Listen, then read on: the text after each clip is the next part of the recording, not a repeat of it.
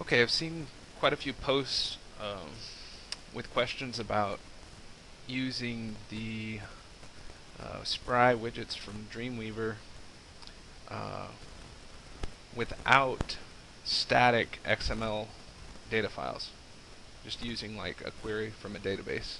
And in this demonstration, we'll use MySQL. Here's how I've been doing it for a while. For the demonstration, I've got an index file. It's just an empty, like an HTML shell.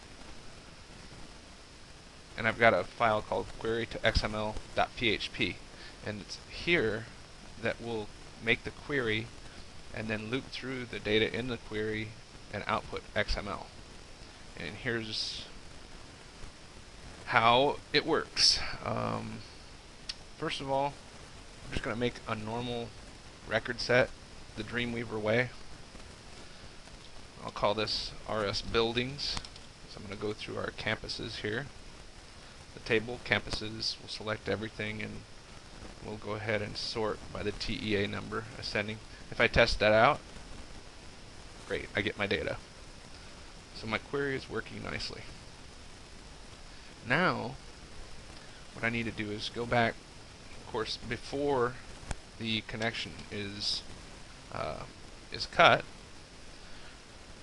We're going to throw in this awesome little script that came from Adobe Labs.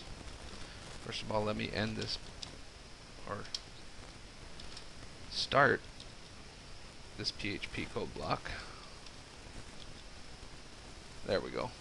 Alright, so here's the code that I've pulled from Adobe Labs. It starts by sending some headers, defining it as XML, and then notice it puts in a root container and ends it. Then it starts to do the conditional statement, puts in a row container, and then inside the row there's a loop that sets each of the column names as the data container name and then sticks the data inside that container. I also found that the code that's posted on Adobe Labs produced a bit of an error with these double brackets. So what I've been doing is I take them and I put those brackets inside quotations and concatenate it with that variable, around that variable. Okay, just like that. So this should actually output raw XML data. Let's give it a shot. Save it, I'll upload it, and look at that. We've now got seemingly well-formed raw XML. So let's make it pretty.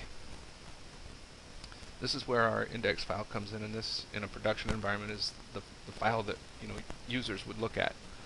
So we've got a normal HTML file here.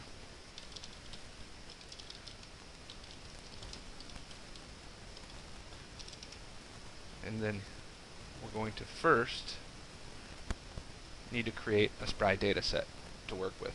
And this is going to be the data type XML. Now, I'm just going to leave the data set name the default. Now when we browse for the file, it's saying what file is going to give me the XML data. And by default, see how it looks for an XML file? It's looking for a flat XML file. We're going to look for a dynamically generated one, which comes from our PHP script, which I put in the demo folder. There it is, and there's the file we just created, and we tested. We know it works. Okay, and look at that. It found the data containers, and we can verify down here that the data is actually being pulled. I'll click on next. I can set some options if I like. And now we get to choose some options, different display options. We'll try the master detail layout. Looks good. Put those in a div and click on done. Let's go ahead and test it out. and it's gorgeous.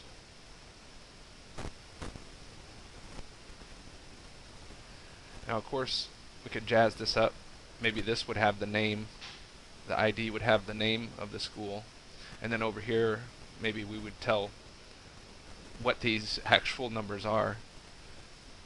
This is data for like, is a secondary campus? Well, yes. Is an elementary campus? No.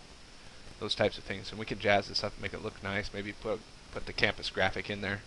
But you get the general idea. Hope you enjoyed it.